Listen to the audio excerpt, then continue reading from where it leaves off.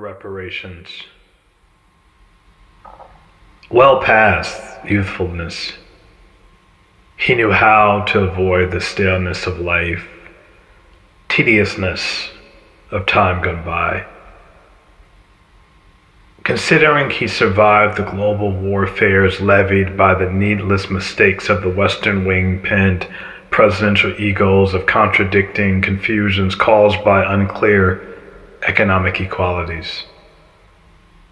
Though his armed force service and modest life never sought the reimbursement for the mules his fathers never received.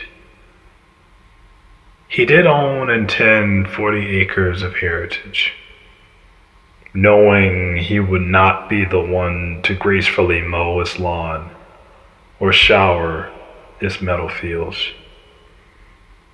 So he spent 70 plus years to pre-plant the soil and pre-pick the weeds, while fertilizing and grandfathering seeds that would sprout and celebrate in the fields he would never live to reap,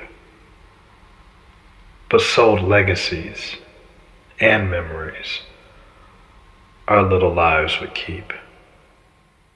Reparations.